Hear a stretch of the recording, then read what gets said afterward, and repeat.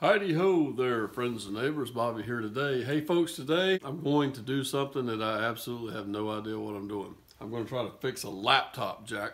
All right, what we have here is an HP Envy. Is that correct? A young teenage daughter tells me today that her computer, she boots it up.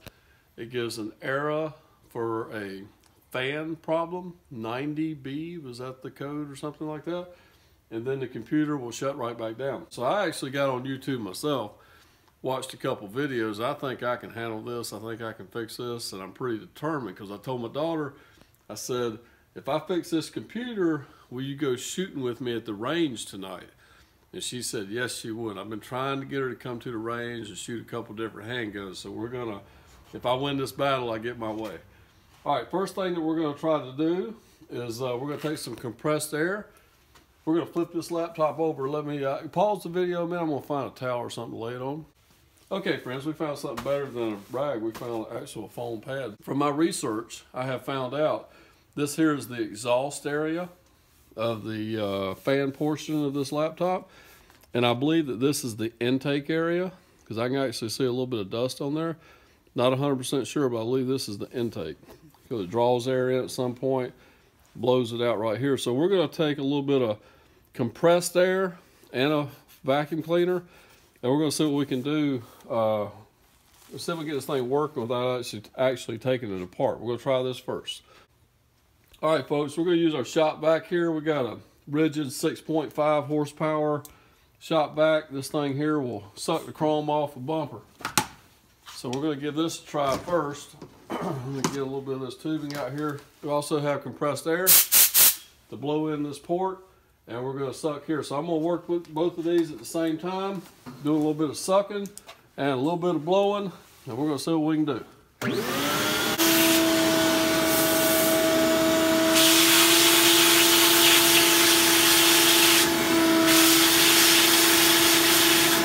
going to blow a little bit of air in each one.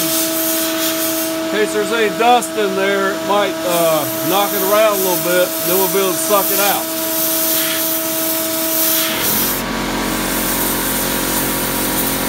All right, friends, before we go any further, as far as taking this thing apart, and believe me, I ain't scared. I done watched a couple videos, and I think I got the tools and equipment and the know-how. I can take this whole thing apart, put it back together. But for now, since we just done that, I'm gonna let teenage daughter here boot this thing back up and see if we actually done any good. We might have already corrected the problem. All right, folks, here we go. We're gonna see if it throws up that error again, and it does. And that's error 90B. Okay. So it doesn't look like we corrected the problem, and now we're gonna have some real fun. We're just going to stay here and see if it shuts down right away. Okay, friends, looks like it's going to do the same thing it's been doing. So we're going to go inside where it's nice and warm, tear this sucker apart. Okay, guys, hey, we're back inside, and we're going to start taking this thing apart. Okay, so we're going to push this little lever and somehow or another get the battery out. How'd you do that earlier? Oh, wow, ninja. Anyway, there's one little screw here holding this cover here in place. See, this computer's different than the one I saw the dude on YouTube fixing. This one actually might be easier. Could be more difficult. I don't know. Let's find out. You see, I probably know more about fixing laptops than anybody I know of. Ain't that funny? Yep. I'm having a little trouble here. If there's any more hideaway screws there that I can't see. Maybe it slides up. Maybe it don't. Maybe I just don't know what I'm doing here. Let's pause the video until I figure out how this comes off of here. Okay, guys. I took a little pocket screwdriver here and just started kind of prying up. I got this side here up. And I think all I got to do is just kind of keep working that around. It just has some snaps here and there. So I'm going to just continue doing this until there we go. That feels like it's free though. It's just snapped together all the way around. So we're going to keep working with a little screwdriver here, and we'll get this cover popped off in just a moment. Okay guys, hey, we got the cover off, and yes, it was just like these little snap tabs all the way around. Just had to get them to release, and then all of a sudden it popped right off. I think this here is the flux capacitor. That's needed for time travel. So our fan unit is over in this area over here. So it looks like we're gonna have to take a little bit more apart. We got a bunch of screws to take loose and a bunch of stuff to try to pop loose. And so we're gonna continue doing that. And we'll show you how we do that here in a few minutes. Let me get all the screws out first. Now guys, I'm talking about these screws here, and they're just kind of spread all the way around. Here's one I just took out. Possibly this one has to come out here, here. I mean, there's several scattered around here. We're just going to take everything loose that we see and before we start trying to pry anything. Hey guys, just want to show you something. I'm still battling trying to get this cover off of here. It felt like something was holding down in this corner, so I ended up prying the little rubber feet off of here that the computer actually sits on, you know, to keep from sliding around. There is a screw underneath each one of these on this side, but I went ahead and pried off the ones on this side too. Don't think I really needed to, because there's not a screw on these. You can see where it was actually preset for a screw, but I actually did not have one. So I just want to let you know that right quick. You will have to pop just these two off. You can leave them two in place. Okay guys, hey, we finally got this thing where it'll separate. And what I had to do, we had to go back up to the hardware store and get like a set of these little screwdrivers, real small screwdrivers, like for eyeglasses and so forth. And we ended up having to take one of the smallest straight blades, actually back out all the little screws around the battery. So we finally got that loose, and now we're trying to see if we can move this thing without unplugging the hard drive. I'm not exactly how to unplug that strip, so we're gonna see if we can work around that. Okay guys, hey, there was a little wire right here. I don't know what this is, but it did have a normal style connector on it. I took a little pocket screwdriver and I got it unhooked. And I think what I'm gonna try to do is twist this thing now and leave this strip hooked up. And I believe I will be able to do that. And yep, there we go. We have accessed the fan on this unit. Oh, look at that big old dust ball right there. Oh, there's a screw wedged in there. Ain't that awesome? I think we found a problem, because there was a screw that we noticed that was missing on this corner right here on the laptop when we started messing around with it. And somehow or another, that screw is wedged in that fan right there. So I think that's the problem. I bet that's the screw that come out of there. So all we gotta do is get the screw out, and we'll just do that with a magnet probably, right here. Yeah, it's kind of, oh, look at there. And you see how the fan moved? It just snapped right back in place.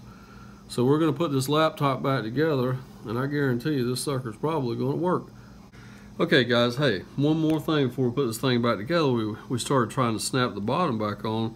Notice this hinge was wedged up. This is the whole problem before, I think, because for a while she said it had a gap back here where something, you know, it didn't fit quite right. So what has happened, this screw head here is fitted into a nutsert down here in the plastic, and the nutserts come out, and that's why this thing's all jacked up here, and probably why it forced the other screw out. And somehow or another that screw, or possibly one that looks like it could have been located right here at one time, ended up in the fan. So we're going to take a pair of needle nose and try to wiggle this hinge out. I'm going to take that nutsert off of there and just do away with it. The hinge will be kind of floppy here for a while. Should just have to be careful with it, but at least I think we can get this main body screw back into the hinge here, so it should give it a little bit of stability. So we're going to work on that a little bit, and then we'll get this thing back together and see if it works. Okay guys, hey, we got this thing snapped back into place. We worked on our hinge a little bit. We squirted a little bit of penetrating oil on the hinge, got it laid down. Used one of the screw that we found in the fan. We actually, I think I found out where it come from, and we located it in there, and I think we got that where that's gonna be working properly now. But I will tell her to make sure she's real careful opening this thing. I still think that hinge is just kind of bound up. Anyway, right over here, we plugged our little connector right here in. I don't know what this thing is. I'm not a computer expert. I'm a mechanic, automotive that is. But anyway, we put our 2 screws that were underneath the, what is this thing here? The hard drive. The hard drive, okay. Whatever. That's the hard drive. That's the thing that gives you the storage. Oh, okay, awesome. Okay, we put 2 screws in, we're getting ready to lay it back in place. We never did unhook this little band wire connector because I wasn't sure how to disconnect it. We were able to work around that. So we're installing this back into place, and then we're going to start the tedious process of putting all these little screws back in. The real tiny ones went right here around the battery pack, and then we got several located across here and everything. So we're going to get all this stuff back together, fire this sucker up, and see if she works. And I got a feeling she's going to work like a champ. Heidi ho there, friends. I got a big old smile on my face. You know why? Because I don't have to buy my daughter a computer. Check it out. We got it working. All right. Now, it took us a little bit.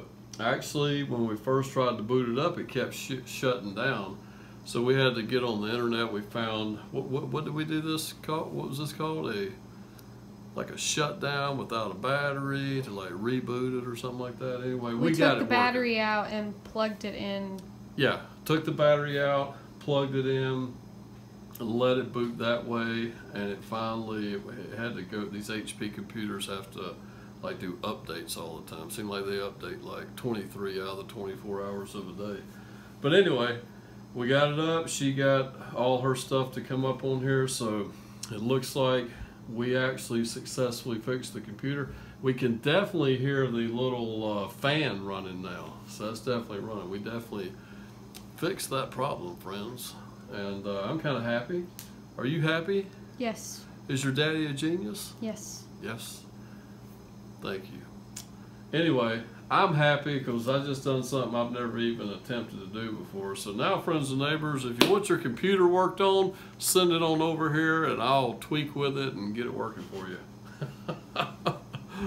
All right, guys, take care. We'll see you next time. Leave us a comment down below. Maybe give me some tips on doing this if I ever have to do it again. All right, have a great day. Bye-bye.